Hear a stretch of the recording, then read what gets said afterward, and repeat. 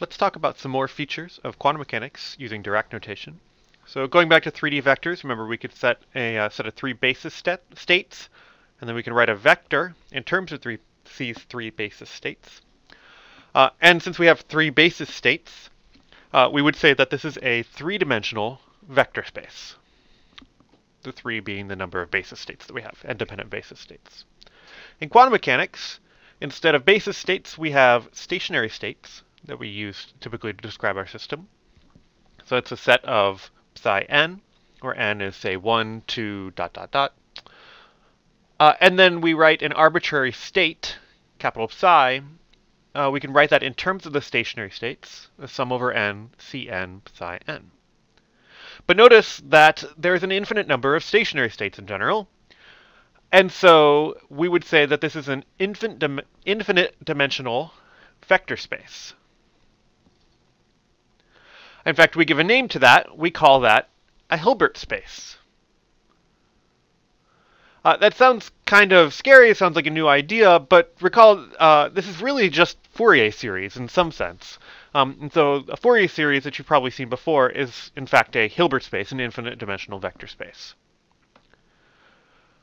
Let's remind ourselves how operators work in quantum mechanics. So for example, think about h hat, the Hamiltonian. So recall that an operator acts on some state, which you can think of as a vector, and returns another state, or another vector. So in particular, h hat operating on a stationary state psi n gives en psi n, and the right-hand side is yet another state, just multiplied by some number. Let's also remind ourselves about inner products. So we can take the inner product between two states. If they're stationary states, then we get delta mn. But I could take the inner product between any two states, and I'll get some kind of number, in general a complex number. Okay, in addition to the inner product, we can do something called an outer product. So an outer product would mean I would write two states, psi and chi, and this way is how I would multiply them. What in the world is this? So in order to investigate what this object is, let's have this act on another state, say beta, and see what happens. So let's take this outer product of psi and chi and act it on beta. Well, if I write that out, I have psi, and then this turns into an inner product between chi and beta. But the inner product is just a number, and psi is just a state or a vector, and so what I get back is just another state or another vector. So I took something, operated on a state, and got back another state. Well, that's what operators do. Operators turn states into other states. And so the outer product, this weird object that we had up above, is really just an operator in disguise. I want to talk about one particular outer product that's very useful, and this is called the projection operator. I'll put that in quotations here. So the projection operator, I'll call it p hat sub n, is I take, say, some stationary states here, and I take the outer product between the stationary states. So let me act this projection operator on a general state psi. And so if I write psi as the sum over m, c sub m, psi sub m. And so then my projection operator, I write out my projection operator, and that should be a psi m. So then this inner product here gives me a delta mn. So I have a sum over m. These should be m's. That should be an m down there. And so then I do my sum. My sum picks out one term, which is the Cn term, psi n. So I had a projection operator acting on psi, and it gave me back just Cn psi n. So it just gave me out the psi n component of psi. So this, in some sense, projects out the psi n component of a general state, capital psi. That's what the projection operator is. It's useful and will show up occasionally. A related idea is that of completeness. And so let me construct this following operator, sum over n, then the outer product of psi n, which is just a projection operator. And let me see what happens when I act this operator on a general state psi again. And so let me write that general state psi as a sum over Cn psi n.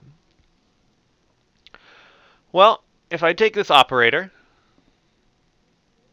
here and operate it on capital Psi, so now let me write out, pass through capital Psi into the sum here. And so I have an inner product between psi n and capital Psi. But that inner product just gives me the coefficient Cn. And so then I have sum over n, Cn psi n. Oh, but that is just what I mean by the state psi. So I operated on my state and I got back the same state. So this is a really special operator in particular. If I take the sum over the outer product of psi n, I get back identity. And so I call this the identity operator, the one operator. I just get back the original state that I started with. This statement here is called completeness.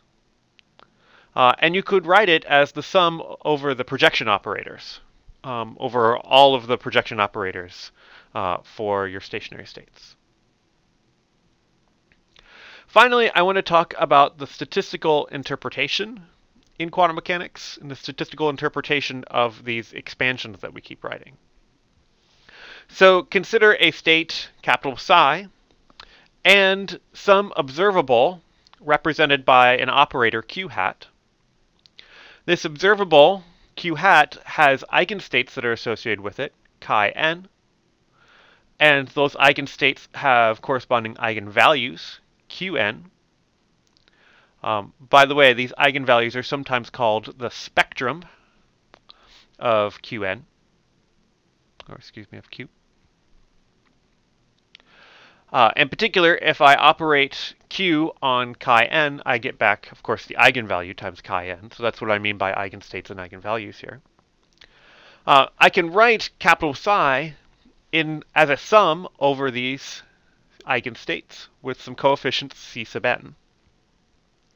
Recall this c sub n, you can interpret it roughly as how much chi sub n is in the state capital Psi. That's one way to think about this coefficient c sub n. We're going to make that more precise.